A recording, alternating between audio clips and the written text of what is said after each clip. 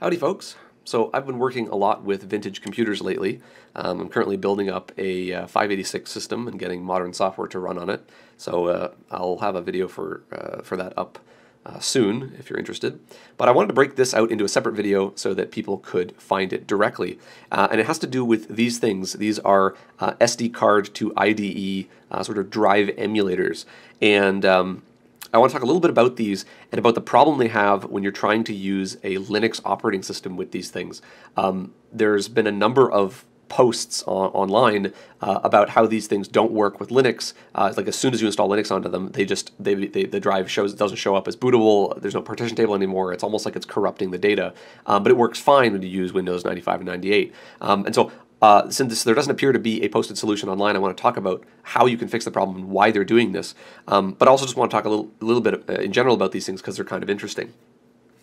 So for anyone who's not familiar, generally speaking, when you're working with sort of vintage electronics, whether they be in hobby capacity or even in sort of like industrial applications, finding old hard drives is kind of difficult because, of course, old hard drives are not very reliable anymore. And you can't just buy new hard drives with the IDE or PATA interface, and you can't use more modern drives because they're too large. There are actually maximum sizes supported by a lot of these older systems. So one really convenient thing that you can do is you can use SD cards, modern storage, which is more reliable and also likely a lot faster than the original storage, and just pop it into one of these sort of emulator devices, and you're good to go. And they're fully compatible. They just show up as a normal drive. And the beauty of it is, you can just, of course, pop the card out and connect it to a card reader, transfer files, pop it back in. It's really quite convenient. Now, a lot of people will use compact flash. And the reason for that is because compact flash, the interface for compact flash is almost identical to the IDE interface. So in most cases, they're perfectly compatible. And you can buy adapter boards and they really are just truly two connectors on a board. There's no active electronics at all on them. But I don't happen to have any other compact flash devices or card readers or anything like that. So I wanted to go with the SD card approach. And the SD cards are, of course, I just have lots of them, and they're more ubiquitous in my opinion. So that's great, but of course they're very different as far as electrical interface goes. So you're going to need a device to do a little bit more emulation. And that's what the active electronics on these boards are for. Now, I got these things different years. I got these things years apart. But you'll notice they have some similarities. But this one, just for to go over it, this one is a 44-pin. So this one takes a micro SD card, and this is the 44-pin for the 2.5-inch drives. And this one here takes a full-size card, and it is the 40-pin for more desktop-oriented systems, and of course it has multiple power options.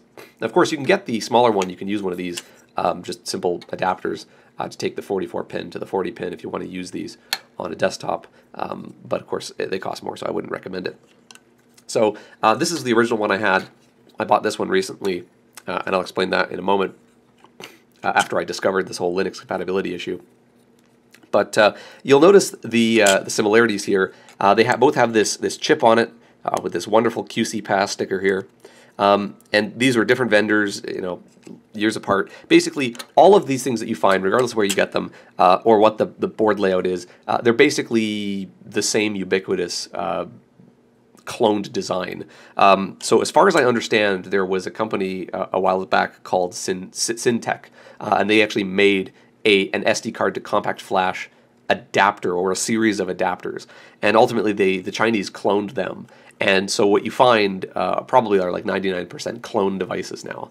And they're all based around this, which I believe is made by, I think it's a company called Key Technologies, and it's the FC1307, if I remember correctly. And this is a chip dedicated to interfacing the PATA to a bunch of other interfaces. It's got like SD, MMC, SPI, raw flash. It's got a whole bunch of other different interfaces, and there's a small EEPROM here with I think it's like 64K of code, which is about half empty, by the way. So there's clearly they're quite straightforward in what they do, and you can't find any real data on these things. They're completely under NDA. So unfortunately, we don't have a data sheet for this exact part. And so even though they have like I think it's like an 8032 core in them, it's really not worth decompiling the code and trying to figure out how they work and everything, because without the register maps and stuff, there's not a whole lot that you're going to be able to do. But we don't really need to get to that level, as I'll mention in a moment, because we can actually fix this Linux incompatibility problem without having to sort of modify the devices. So I originally was using this one. This one reports as a Sintechi. There's an I at the end, and I think that's their futile attempt at getting away from legal issues from cloning the hardware. So this one reports as a Sintechi device at version 1.2. This one has no brand at all. They've stripped that from the strings that it outputs.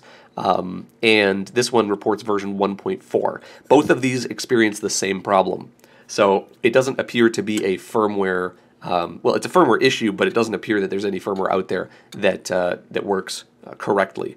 And so to explain the issue, this thing works fine when you use Windows 95, Windows 98, anything like that.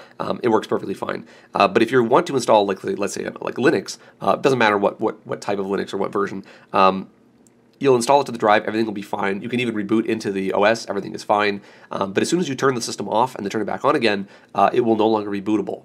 The BIOS will say that it's not a valid boot sector. And not only that, but if you actually do a little bit more digging, it won't even have a partition table on it anymore. And so it'll appear like the SD card has become corrupted. But the device works fine if you put like a Windows card back in it.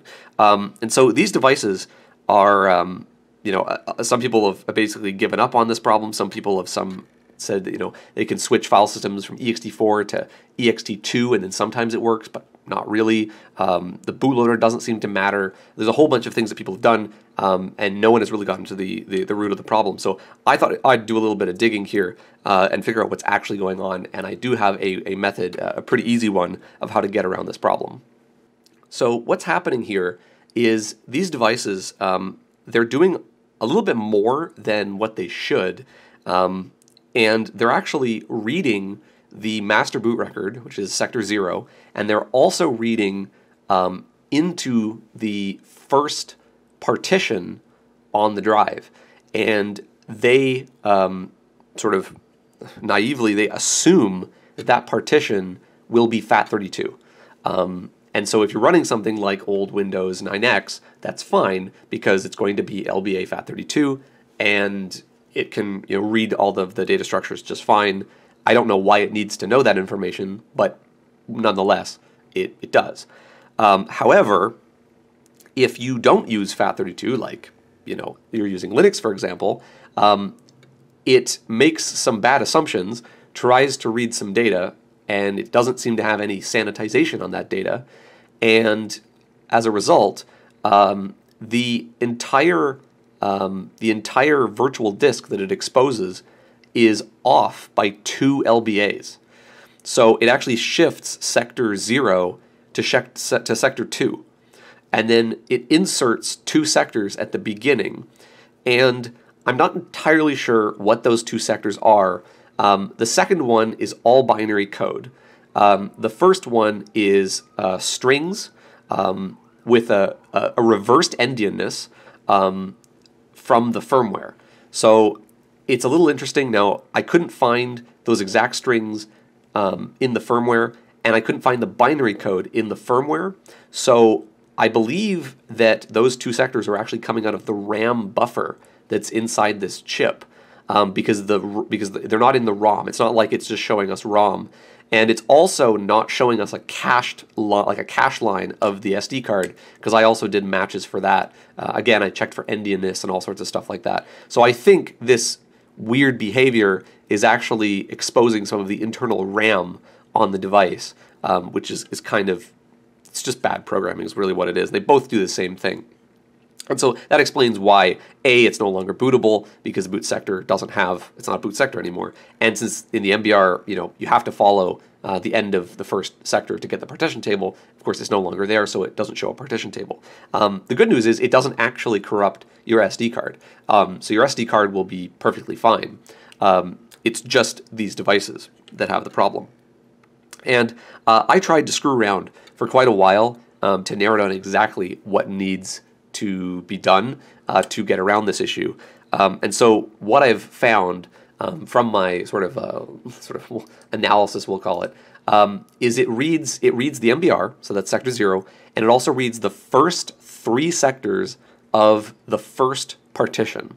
And in FAT32, there's a boot sector as the first sector in the partition, and then there's I think it's the BIOS. There's a special, I can't remember the name for all this crap. But there's 2 other sectors at the very beginning of the FAT32 partition which contain other metadata.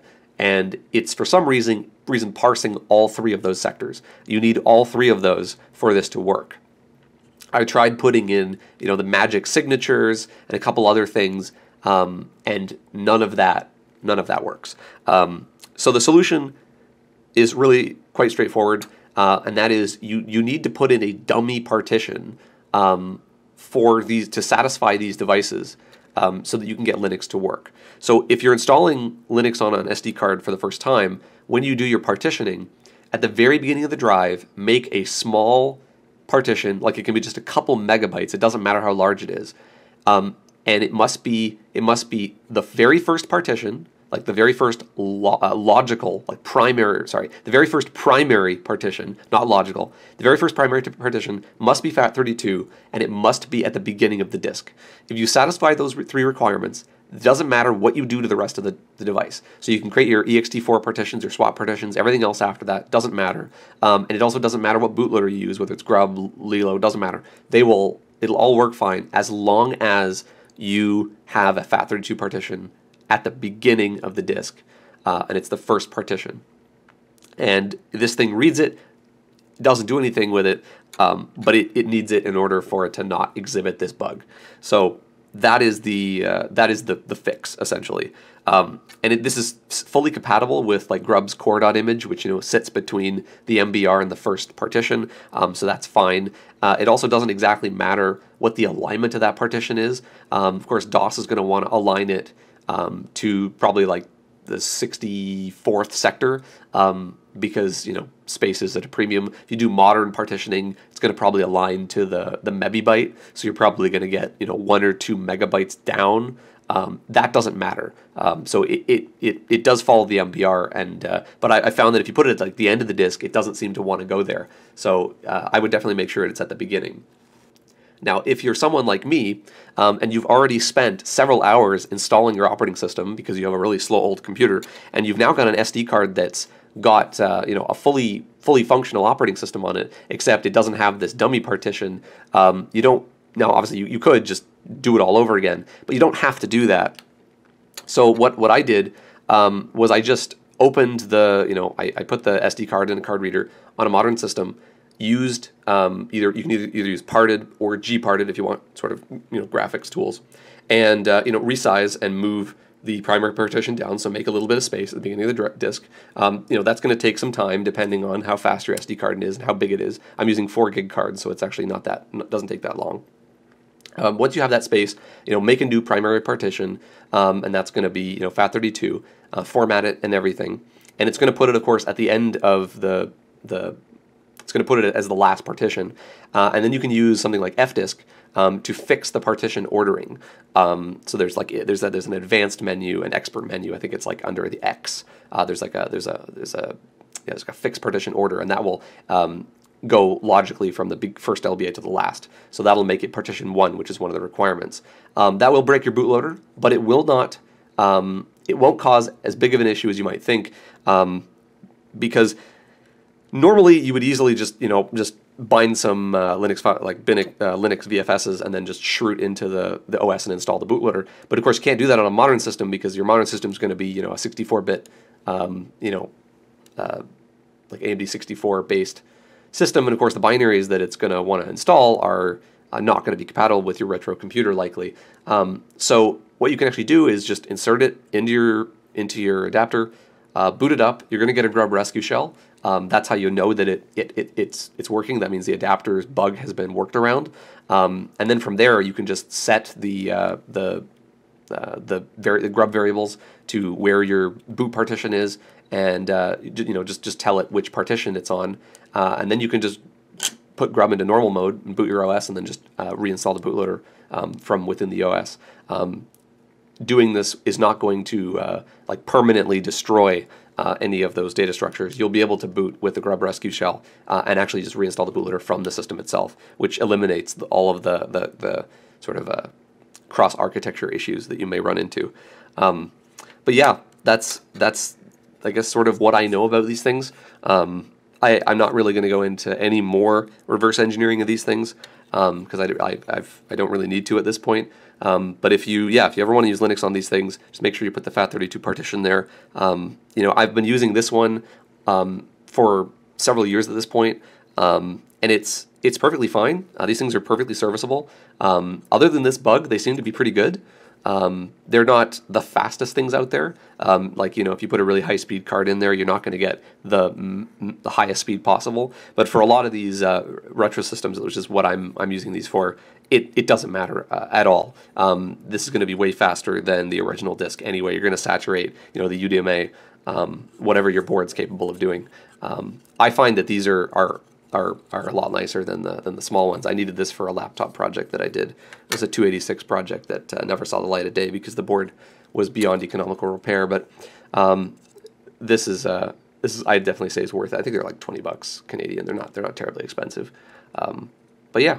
So anyway, I'm just waffling on. So I just thought I'd share that kind of information with you. And if anyone has any questions, let me know in the comments. But I'll make sure I post an update on my 586 because it is quite interesting, and you'll see this in use there. So until then, thanks for watching.